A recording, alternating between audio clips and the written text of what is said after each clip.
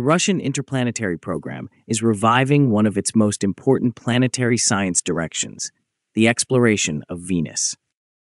The first large-scale Russian mission to the planet in several decades is the Venera-D expedition, which means Venera long living. It continues the Soviet legacy of the Venera-7 and Venera-13 spacecraft, which made the first successful landings and transmitted surface images from Venus.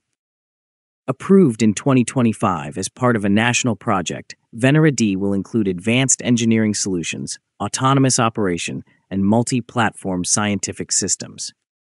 These will include a lander, an orbiter, and 2 solar-powered balloons designed to study the dense atmosphere of Venus. Venus presents major challenges, as it is more than 38 million kilometers from Earth at its closest. The Venera-D spacecraft, weighing about 800 kilograms, will carry Russian-made scientific equipment that reflects the focus on technological independence after past international projects were canceled. Originally planned with NASA and the European Space Agency, the mission is now fully Russian. It will use newly developed systems for data processing, transmission, and analysis. The lander will be able to withstand 470 degrees Celsius and a pressure about 92 times greater than Earth's. This continues the tradition of short but valuable surface missions first attempted in the 20th century. The lander will carry advanced spectrometers to analyze surface minerals, chemicals, water-related compounds, and isotopes. Instruments include the laser mass spectrometer, the Mossbauer spectrometer, and the active gamma neutron spectrometer. A new soil collection system may be the most advanced part, since it must quickly collect samples under extreme heat and pressure. Data will be gathered only for a few hours before electronics fail due to the harsh environment. This trade-off is part of every Venus mission design. The atmospheric segment brings back ideas first tested by the Soviet Vega balloons of 1985. 2 solar-powered balloons will float 54 to 56 kilometers above Venus, where temperatures are similar to Earth. However, the clouds there contain sulfur dioxide and sulfuric acid, which are very corrosive. The larger 15-kilogram balloon will carry instruments to measure circulation, temperature, gases like carbon dioxide and water vapor, and isotopes linked to volcanic activity. The smaller 4-kilogram balloon will study cloud particles, wind, and lightning activity. Together, they may send back data for up to 20 days. The orbiter is designed for years of operation and will map the entire planet. Its goal is to create the world's first 3-dimensional thermal map of Venus, from the surface to 170 kilometers in altitude. Instruments will study circulation, ultraviolet absorbers, and gases such as sulfur dioxide and ozone.